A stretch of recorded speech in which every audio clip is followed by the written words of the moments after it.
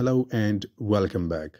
Well, in this video, you will learn about 10 most common phrasal verbs with go in its meaning and examples.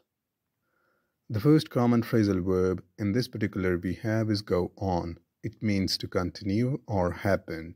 For example, the party went on until 2 a.m.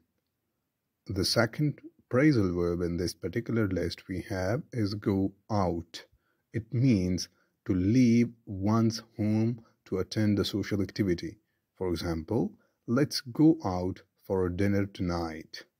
The next common phrasal verb with go we have in this particular list is go over. It means to review or examine something carefully. For example, I need to go over this report before I submit it. The fourth phrasal verb in this particular list we have is go through.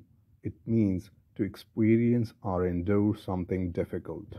She went through a lot of pain during her recovery. And the fifth phrasal verb in this particular list we have is go off. It means to explode or make a loud noise suddenly. The fireworks went off at midnight.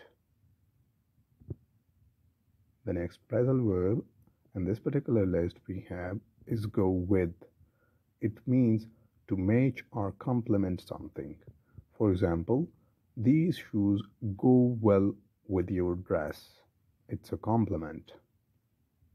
Now, the seventh phrasal verb in this particular list we have is go against. It means to oppose or resist something. The decisions go against everything we believe in. The next phrasal verb we have in this particular list is go about, to start doing something or carry out a task. For example, let's go about this project step by step. The ninth phrasal verb in this particular list we have is go along. It means to agree with or to support something.